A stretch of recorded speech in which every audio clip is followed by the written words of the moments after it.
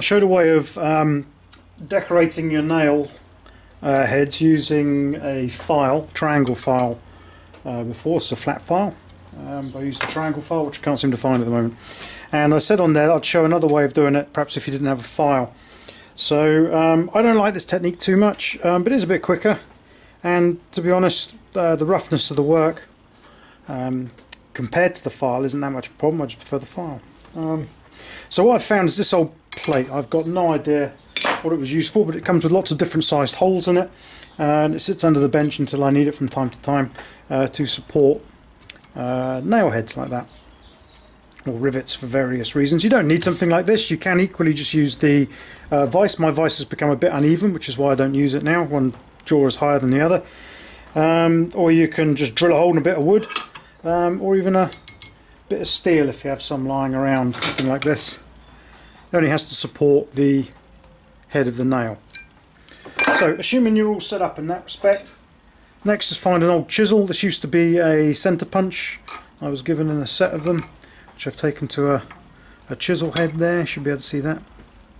It's a bit blunt at the moment, but it's good enough for this. And find yourself a light hammer. So the first step then, if you're using nails that are covered in galvanized material, like this one, file that off before you start. So this has just gone through the grinder there just to touch off that, because it's a bit of a pig to do once you've mucked about with the chisel. So drop it in the hole if you have one. If not, stick it in the vise. Take your light hammer and your chisel. Now sometimes you'll find, maybe we'll be able to pick it up on this, let me just see, possibly, my eyes are failing me, but you can see on there sometimes the chisel goes a bit blunt, has an arrowhead on it. That's fine for this sort of work. Just make sure the sharp bit is facing in towards the centre. And don't worry about being too accurate, but equally don't be too sloppy. Plop that on there flush and just tilt it back a bit and give it a tap. And then go directly opposite, or as best as you can. It'll move around, but don't worry. And just make your way around with as many as you want to do. I find halving it and then halving them again works well.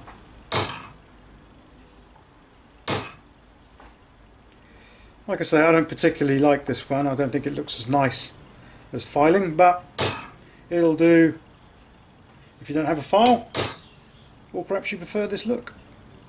Whatever works. No need to panic over things that don't need panicking over. Right, so there we go. Let's have a look. So you can see we've got that in there. So I'm going to quickly just take a file around the outside, just off camera. Take 2 seconds. There we go. And there we have, I hope. Yeah, I can't really see it very well in angle. A decorative nail head, which if I had some leather handy, idea of what we should be looking for. Here we go, pop that in there, and you can see how it